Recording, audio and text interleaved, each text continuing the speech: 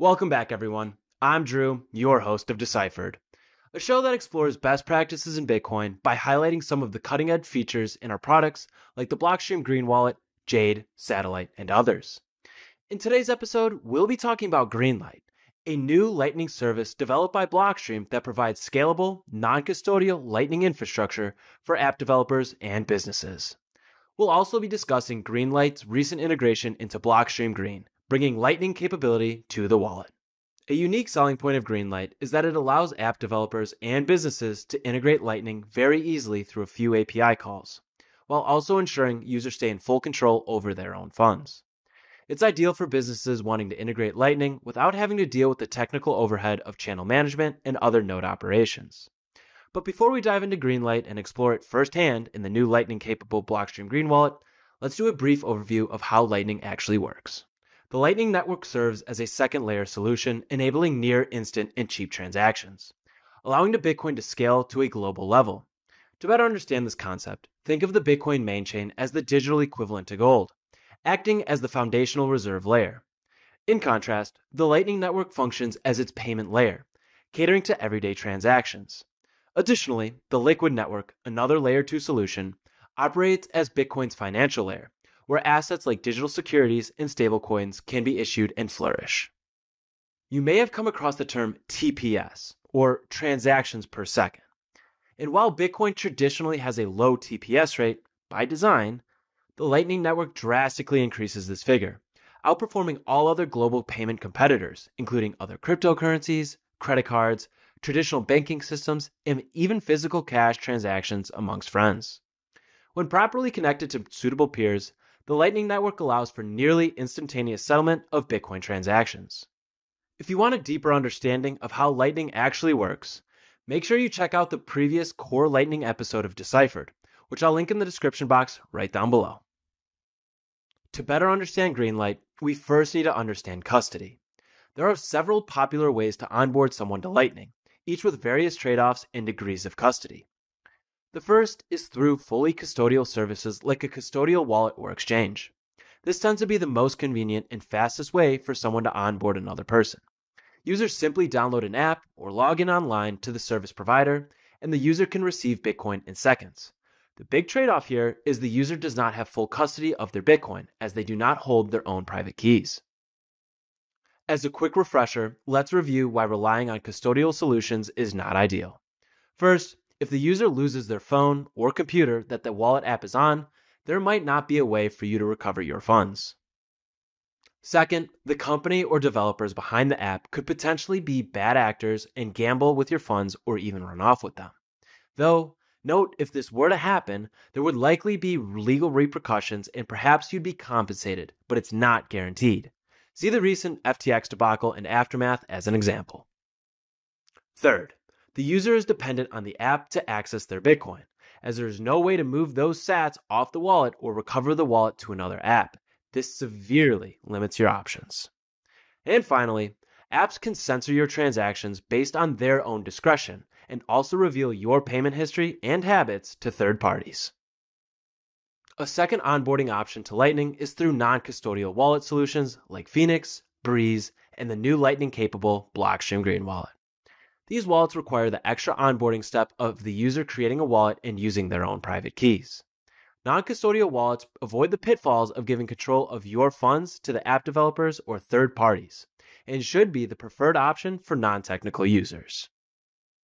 The trade-off here, however, is on the back end for app developers, who then have to operate the Lightning nodes in-house and become operation experts in the process, taking precious time away from focusing on UX and building their own app. Developers also incur significant risk and liability by virtue of holding users' funds, becoming a honeypot for hackers. Additionally, by holding users' funds, developers take on the overhead of regulatory compliance, navigating stringent AML and KYC laws for each jurisdiction they might operate in.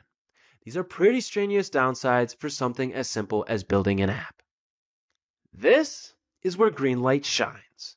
It enables developers to integrate Lightning infrastructure seamlessly into their platform without having to deal with the overhead of node management, while also ensuring the wallet or service stays non-custodial and users maintain total control over their private keys and Bitcoin.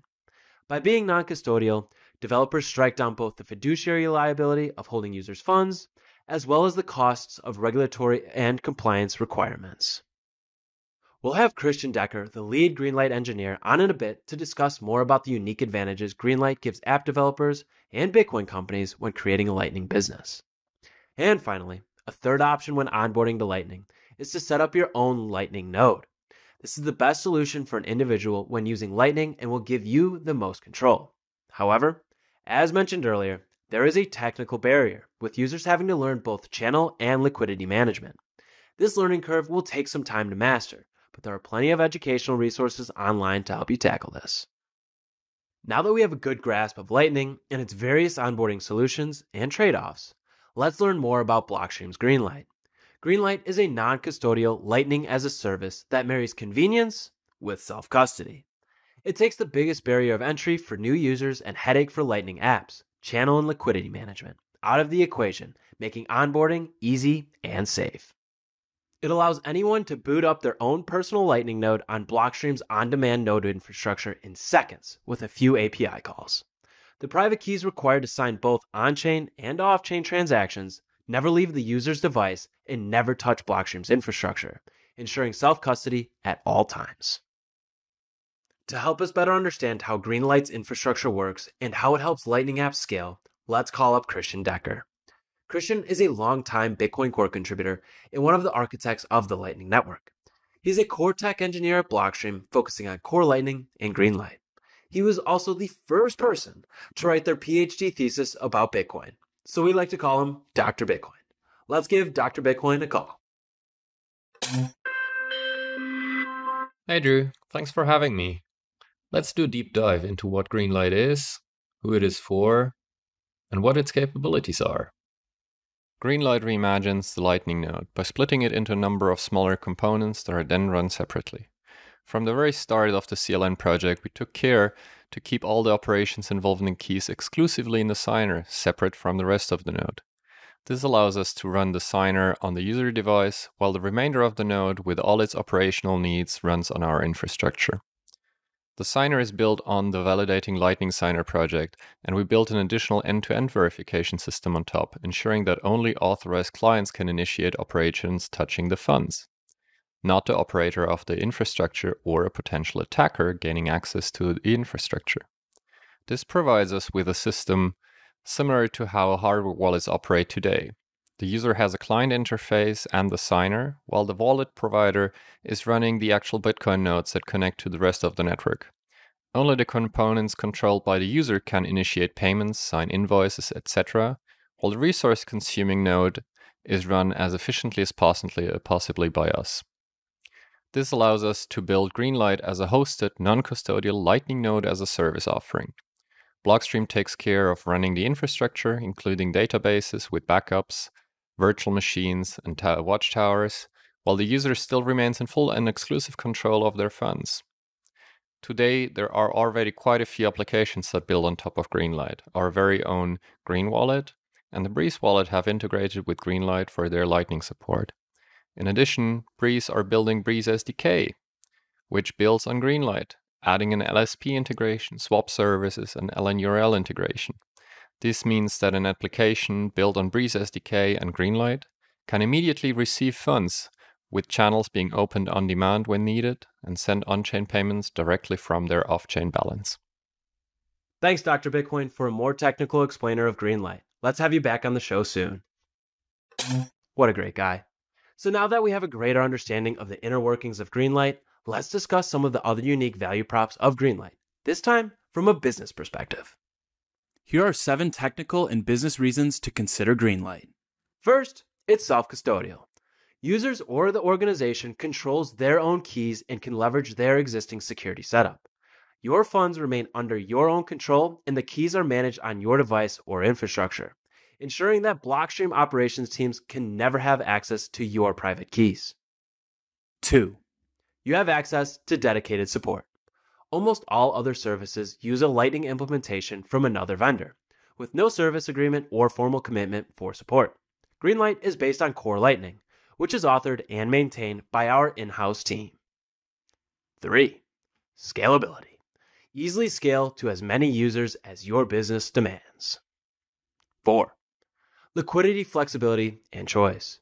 Greenlight allows enterprises to bring their own Lightning service providers and earn routing fees for Lightning payments from their user base.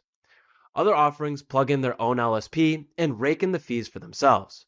Businesses also have the option of using any of our LSP partners for liquidity and channel management. 5. Cost effective. Core Lightning's lightweight node implementation and the ability to run nodes on demand means we can efficiently provision Lightning nodes and pass on the savings to you. Support for offboarding. Greenlight is not a walled garden. Users or enterprises can seamlessly offboard their Greenlight node to their own self-hosted infrastructure when they feel ready to. And one of the biggest unique selling points of Greenlight: one node, many apps. Today, any non-custodial Lightning wallet, app, or tool requires a user to set up their own node in order to use it. This leads to users having multiple wallets, each for every non-custodial app or tool, leading to multiple balances. Imagine having a different bank account for every single service that you use. Greenlight offers mobility of a user's Lightning node across multiple applications and experiences. Users can use a single balance for every Lightning wallet, app, or tool across all of their devices in a non-custodial way. No more splitting funds across various apps or wallets. Trying out a new app and discarding those that no longer serve your need is now a seamless, user-friendly experience. Now that we understand how Greenlight works and some of the perks of running Lightning using Greenlight, let's head over to Blockstream Green, which has now integrated non-custodial Lightning wallet into its offering with the Greenlight service. I'll first demo how to create a Lightning wallet in Green. Then I'll top up the wallet with sats from the main chain, and then I'll show the wallet in action by using it to zap a friend on Nostr. In order to set up our first Lightning wallet on Green, we're first going to need to open up the Green app. From here, I'm going to go into an old on-chain Bitcoin wallet to showcase that I can create a Lightning wallet within an already created wallet. So as you can see some old transactions within this on-chain Bitcoin wallet. In order to make a Lightning wallet, I'm going to go to the settings and press create account. And I'm going to press Lightning. From here, it's just telling us that it's an experimental feature, and I'm all right with that, so I'm going to press OK. From here, I'm going to just be waiting a couple seconds for Green to create my new Lightning account.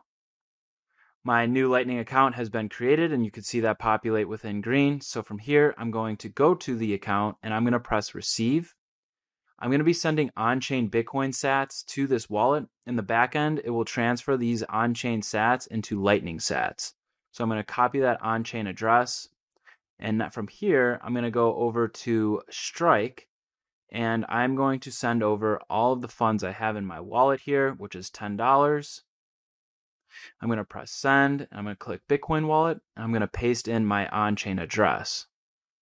From here, I'm going to be sending all $10, and because I'm in no rush, I'm just going to do the no fee. As we can see, my Lightning account now has the sats that we were waiting to receive. So with that, I'm going to send my good friend some Lightning sats on Nostr. So in order to do that, I've searched his name, and I'm going to go over to the zap function, and I'm just going to say hi. I'm going to send him 1,000 sats, and I'm going to press zap user. From there, I'm going to copy the invoice, and I'm then going to go back to Green, and I'm going to press Send. From there, I'm going to input the Lightning address into the invoice. As you can see, it brings up the 1,000 sats, and it shows us the available balance we're able to send, and everything works there, so I'm going to send the sats. From here, we're going to wait a couple seconds for Green to do its work behind the scenes with Greenlight. And from there, we should get a confirmed transaction sent. And as you can see, the 1,000 sats have been sent from our wallet to our good friend on Nostr. So, nice job. That's it for today, folks. To recap this episode, we first started with a brief explanation of what the Lightning Network is. Lightning acts as a second layer solution for Bitcoin. Lightning brings fast, cheap transactions to the network, which helps scale Bitcoin globally. The Bitcoin main chain can be compared to digital gold and serves as a foundational reserve layer. On the other hand, Lightning functions as a payment layer catering to everyday transactions. We then dove into the various onboarding solutions on Lightning and their trade-offs for users and developers and how this impacts scaling. Traditional custodial services, while convenient, pose a risk as they withhold a user's private keys. Alternatively, non-custodial wallets offer increased autonomy and security but require Lightning app developers and companies to become experts in channel and node management. On an individual basis, running one's own Lightning node provides the greatest control and is the most ideal, but it has a technical barrier due to the channel and liquidity management requirements previously mentioned. Greenlight's strength lies in dramatically simplifying Lightning onboarding and node management while ensuring self-custody. It takes the biggest barrier of entry for new users and challenges for Lightning app developers, channel and liquidity management, out of the equation, making onboarding and scaling easy and safe. Finally, we wrapped it all up by seeing the capabilities of Greenlight in action by setting up our own Lightning wallet using Blockstream Green. And then we sent some Lightning sats out of the wallet to zap a friend on Nostr.